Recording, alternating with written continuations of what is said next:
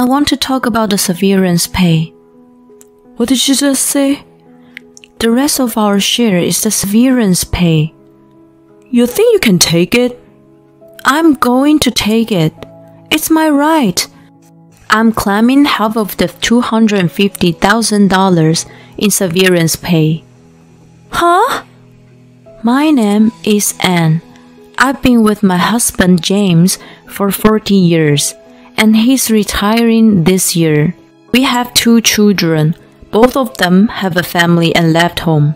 I thought James and I would get along well, enjoying our retirement days then, but he didn't think so at all. It's a shameful thing to say. I didn't realize it until I heard him talking in his sleep. I never thought I'd hear the same woman's name twice. Move! Anne is coming. I jumped out of the bed hearing James' words. What's going on? Oh, James talking in his sleep again. It shocks me every time he talks in his sleep. It's very rare that he talks clearly in his sleep. Get out of here right now. It's happening. I don't know what he's dreaming about. Once, I was so worried about his sleep talking, and I took him to a clinic.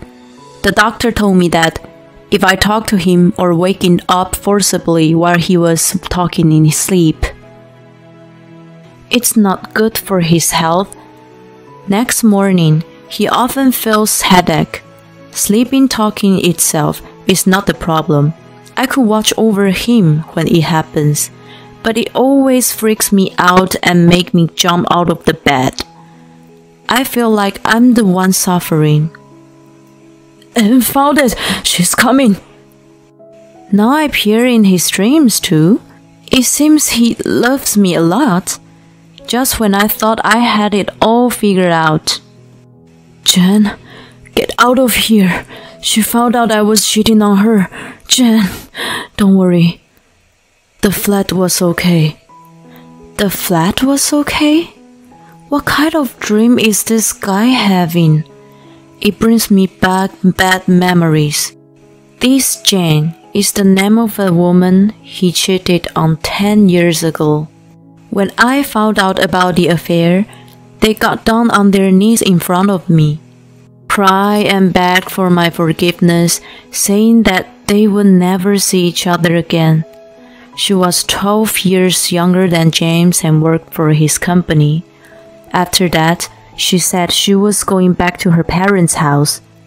I didn't divorce him at that time because my younger boy, Eddie, was struggling looking for a job at that time. I was concerned that it would affect his future.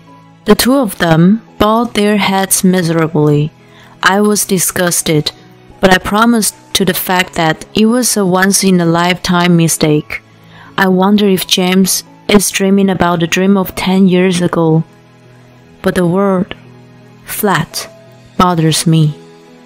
I remember she lived in the company dorm. It's strange. James is sleeping peacefully next to me. I hate him. How he dared to do such a thing to me again. I'm completely awake and try to make a plan to figure it out. I quickly find what I'm looking for. A laptop James bought a few years ago. Thanks to the kids, without he knowing, we synced his phone to his laptop. I turned on the laptop without any hesitation, but it's not working. Ah, that's right, the battery is off. I guess I was so angry that I forgot to charge it first, and that I couldn't even calm down for a few minutes until the laptop started up. And when the laptop turned on, and with WhatsApp synced, oh my god, I can't help but scream. It was filled with the conversations of he and a woman. Are you sure your wife doesn't know? She's not that smart. Well, but she found out before. She thinks you've been back to your hometown. My heart beats faster as I face the truth. I've told her we wouldn't get that much of severance pay. Let's just enjoy life together. Oh, she's miserable. How much did you tell her? I told her it was $90,000. Did she believe you? Of course, she's a dumb. $90,000 in severance pay? That's not what I heard. It's supposed to be $250,000. Fine, but what's this conversation? Doesn't look like it was from an old man and an old lady. James was still with her. This is unforgivable. And I scrolled back the conversation. I found something about the apartment. Apparently, they are buying a new one. I took out of my diary 10 years ago from the closet. In the diary, there should be a written pledge that I made them write 10 years ago. The pledge says, they will never see each other again. If they break this promise, both of them will pay Anne $50,000 each in alimony. James should unconditionally transfer his land and house to his wife, Anne. That's what it is written in the pledge. If this happens, I could get what's written here. Oh, and the other half of the severance pay. I swore to myself that I would take everything I was supposed to get. I went straight to find a lawyer. Spent 2 days at the lawyer's office with my evidence. In his judgment, the evidence I had gathered was enough to fight the case. That's right. Thank God they built a lot of albums where the photos of the trip and the hotel are perfectly taken care. There's no way they can get away with it. But there's only one thing I'm worried about. The children. Even though they're both married now, it's their parents are going to divorce. I have to tell them everything. Feeling a little nervous, I called my son, Isaac. He wasn't as surprised as I thought he'd be. Oh God, finally. Yeah? He cheated on you before, didn't he? You were bearing it for us. Well, yeah. It's a good thing. Live your life the way you want to. And thank you for all you've done for us. By the way, when you get divorced, I'm going to cut it off with him. My first son was decisive. I called the other son, Eddie, and he was on the call. But 5 minutes later, he called back. Mom, you're getting a divorce? Oh, were you just on the phone with Isaac? Yeah, Mom. I think it's fine. Oh, thank you. I'm totally agree with it. Thank you for everything you've done for us. But I'm not gonna cut him off, you okay? Sure. He's your only father. That's something I'll have to separate from my divorce. Now that I have the kids' approval, all I have to do is get them together for the scene. James' retirement is in 3 months. I've been waiting for the right moment, and this timing couldn't be better. I checked the laptop and found a new conversation. I'm so looking forward to this weekend. Yeah, hope we can find our final place. When are you going to ask your wife for a divorce? I'm thinking retirement. That's exciting. In their conversation mentioned the location of a potential flat building. They're such a bunch of idiots. They don't even know we're watching them. I called Eddie. Hey, you free this weekend? I'm working during the day, but I'm available at night. I explained to him about James and the affair, and he agreed he would help me. Then the weekend came. James has been on a bit of nervous since Saturday's morning. Oh, it's today, isn't it? I watched James' movement. You're out to work on your day off? That's unusual. Yeah, little busy recently. Is that so? What work? What? Why are you so surprised? Nothing. I'm just out of town. Okay, good luck. You're retiring in 3 months. Did you think about the future? We could get on a little vacation together.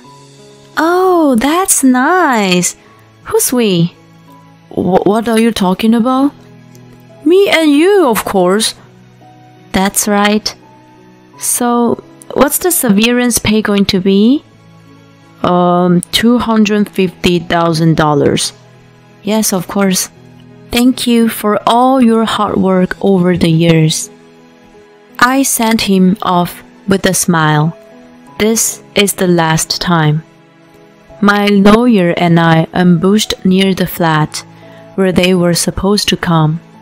After about 30 minutes, James disappeared from the flat. He was really cheating on me. Somewhere in the back of my mind, I wished he had never shown up here. But this is the truth.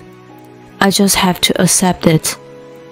A pat on the shoulder from a strong ally lifts my spirits, and I open the front door of the flat they were visiting. Long time no see, Jen. The two of them were so shocked that I thought their eyeballs might fall out. I put a written pledge in front of them. Do you remember this? What are you doing here? Why? Why what? How did you get in here? It's an auto door lock. That's your first concern? Of course I unlocked it. I worked for the company that managed this flat. Yeah, but the real estate agent is in different name. Of course not. It's the management company. It's not the real estate agency. James and Jane are freaking out. Well, you have to pay me $50,000 each. We have the evidence of the affair. By the way, this is my lawyer. So, be good. Don't waste your time. I don't have that much. But you have enough money to buy this place. That's, well, that's his severance pay, isn't it? But James can tell you. If he told you, you'd find out the real amount. And you'd better keep your promise too. $50,000 of alimony. Don't forget to change the title of the land and the house. A written pledge? It's invalid. Try me. It's true that a written oath will be of no use in court of law. That's what the lawyer said. But he is going to comply because of the kids. Dad, come on, man. Don't be such a loser at this point. At least show us your guts. You do it. You pay it. Be the man for this time. I've never seen you do anything dope either. Always making excuses.